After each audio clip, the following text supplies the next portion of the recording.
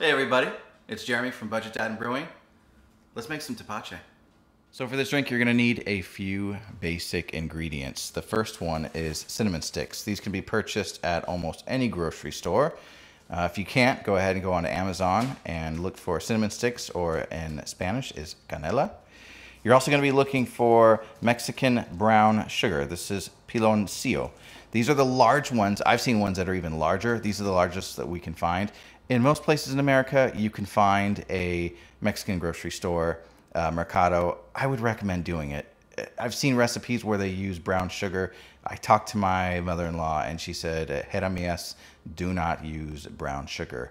Make the extra trip." If you don't have any Mercados nearby, I recommend going to the Amazon link. I'll see if I could search around and try to find a link, and I'll go ahead and post it here. The pineapple, again, pretty typical. This recipe is a 1 gallon recipe. It calls for 1 pineapple, but these are kind of tiny pineapples. So I went ahead and got another one back there, and I'm gonna be using the skin, and so what? So I've got extra pineapple that we get to eat later on. I'm gonna use raisins. Some consider this as a yeast nutrient, so it'll help our yeast. I just have a big, huge earthenware Korean fermentation pot that I got from the Korean grocery store a few months back. I've made rice wine with this. It turned out really, really well. I think this is just a cool, you can probably make sauerkraut in this thing.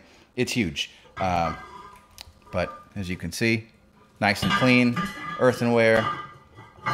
I went ahead and used this Fleischmann's active dry yeast a few days ago for my pizza dough, and I've got about 1/4 teaspoon left in here, maybe up to 1/2. I'm gonna throw that in, proof it, make sure that it's alive, and then I'm gonna be pouring that in as well. Lots of people are gonna say this is just absolutely a horrible idea. It might be. But you're gonna see if we foul this up, or if I foul this up today, you're gonna be the first one to know about it. So we're starting out with 1 gallon of water, plus I put a few 2 tablespoons just to make up for any evaporation. I'm gonna heat this water up. This is not a necessary step, but I did it, and I'll tell you why. Number one is just to make myself feel better that we are 100% free of bugs. And then number two, I'm gonna be taking the piloncillos and I'm gonna be dissolving those into this water. I don't wanna cook it, which is why I'm not gonna, again, boil this. I just wanna get the water boiled and then cool down to a warm enough temp to where the sugar is going to dissolve. Let's go ahead and do that now.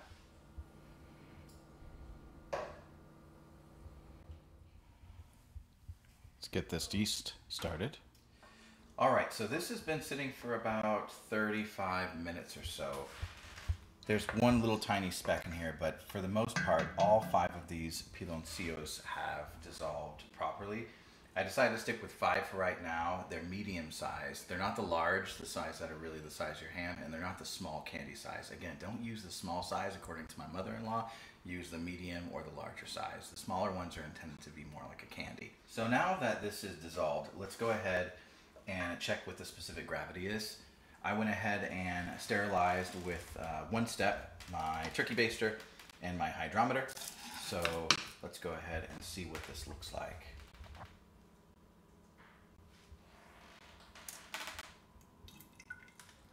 All right, so we've got that filled up. Let's give it a spin. We are at about 1.06.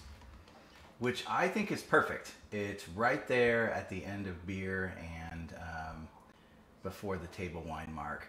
I would rather have this a lower ABV and have some sugars still sitting there, those residual sugars, because this is intended to be a sweet drink to my understanding. But again, I've heard some people saying they want it 2%. Yeah, I mean, that's soda. I could just add some vodka to my fruit punch if I want. So this I want to be a little bit higher, but not a ton. Around that beer sort of ABV, I think would be pretty cool. Some videos are going to tell you to use the rind. Some are going to tell you to cut a ton of it. Some even say to use the actual meat, a ton of meat of the pineapple. I talked to my mother-in-law and I trust her, and she said, "Jeremy, you got to make sure that there is meat along with the rind. Not a ton, but at least some, because otherwise it's going to lack sweetness." So Delia, I'm going to take your word on this. Let's see. Critique me. Wait, first I need to cut this, don't I?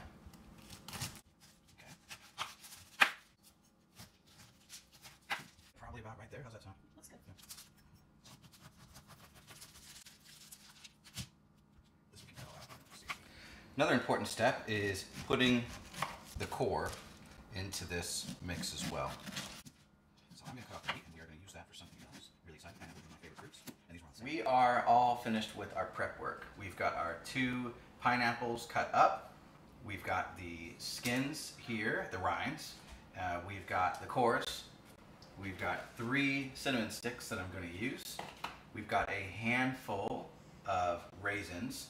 And at the last moment, I saw a lemon in the fridge and I decided to peel off just a little bit more. This is not going to be the most authentic recipe in the world. I'm using yeast, I'm using lemon, I'm using raisins. I was going to use tamarind, but it is what it is. Let's start off. First, I'm going to add a little bit of this, and I think what I'm going to do is layer it. So I've added just a little bit of the sugar water.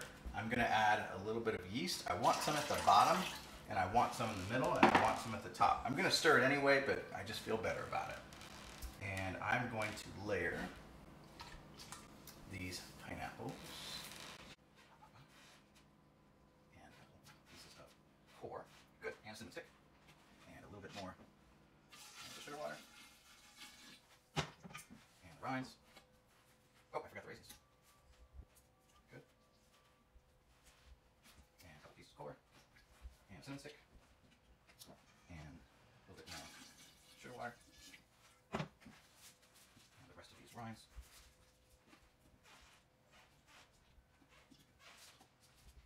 And raisins. And cinnamon stick. And lemon peel. Okay, and the rest of the sugar water. And more yeast.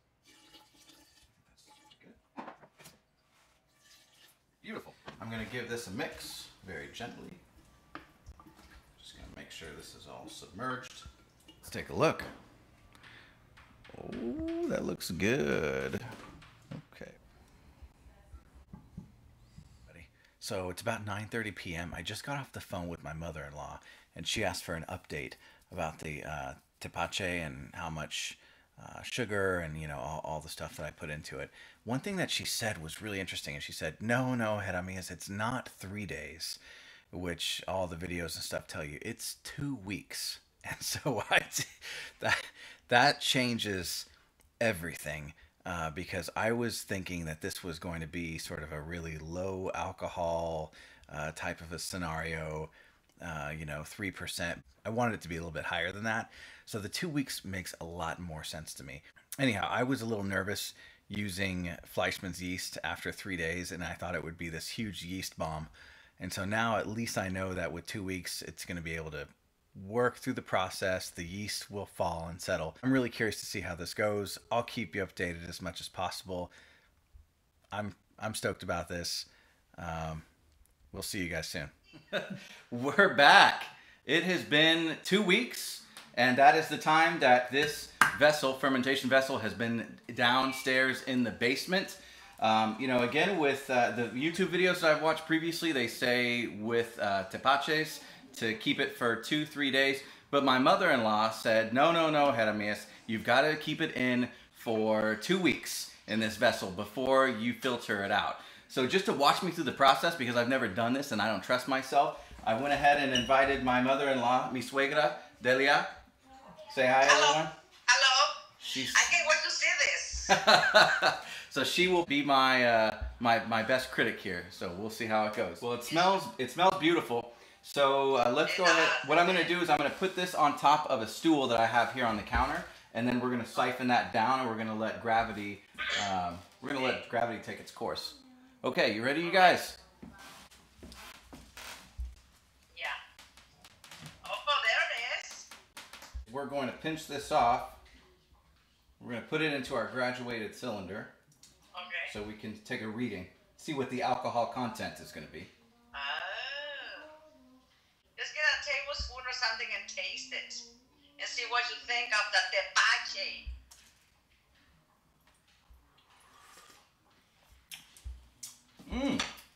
Oh. It's nice. Oh. It's nice. It's even though it's not on ice yet, it's lightly alcoholic. It tastes almost like a pineapple wine. like a, Oh, yeah, it's really nice. that's amazing. And it's just you just need the skin, you know, a few pieces of the pineapple, but it's amazing. Yeah, I could really taste the pineapple in here. It tastes like fresh pineapple, Oh wow. it's whew, I could actually feel a burning sensation down my like throat a little bit now. So it has some heat on it. Yeah. You know, a lot of people think that it's a cheap thing, but I think it's a very natural, organic, homemade, you know, a refreshment drink Mm-hmm. for the summer, for the winter. You know, you can even have it hot and you know, like a tea in the winter. Ah, true. Let's take a look at inside. He thinks that it's delicious. He said, "Look, it's just like pineapple juice, the color and everything. It turned out exactly the color it should be." We are at about 95% siphoned. There's a little bit left at the bottom. I could filter that out later. It smells like fresh fruit, pineapples. I even put raisins in there, and I could almost smell a little raisin on the back end. But maybe I'm wrong. Okay, let's get a hydrometer reading. This is almost a 0.99. So this yeah. So this is pretty hot. I'm not sure exactly what the alcohol content is, but I'll do the calculation from the original specific gravity, and then we will get that posted in the video. But let's try it, and then I'll tell you what it tastes like. My mother-in-law says we should use ice. Is that right? All right. Okay. Since I already have this in the graduated cylinder, let's pour this in. How's that look, Ma? It looks beautiful. It looks tepache. Nice. Okay, let's give it a try. Salud. Salud. Con tepache. Mmm. That's really good. It's not very sweet, but it's almost because I'm getting so much pineapple in this that I think it's tricking my brain into thinking that I'm tasting sweetness, but I'm not. It's super clean and refreshing. But this is really nice. Let me try this again. I love it. It's a very refreshing drink with a little bit of alcohol, you know. Wow. But so now you know, don't throw your pineapple skins ever again. Agreed. You hear that, everybody? Don't throw your pineapple skins away ever again. There's nothing harsh about this at all. Just one more drink. Really good. We almost make it in the summer. I don't know, Ma. What do you think? Should we ferment this out more down in the basement? You know, you can drink if you want. You know, you have plenty there, and then taste it. You know, test it and see if you can get a little bit more. You know, alcohol. If you can just wait it one more week. You know, with one bottle, and then you know, see the difference. Okay, that's a good suggestion. Yeah. Both ways is going to be amazing. You know, delicious. Okay. I'm glad to go about tepache. I think that's a great idea for another video. Yeah, who knows? Because I never have drinking for more than the 2 weeks. Have you ever stopped at 2 or 3 days, like the YouTube videos say, or do you always let it go to the 2 weeks? 2 weeks.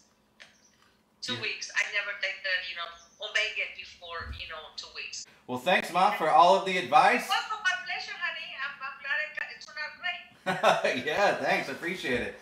All right, you're welcome. Talk to you soon. We'll make it when you come down next or come up. It's a promise, okay? Cool. Bye. Bye.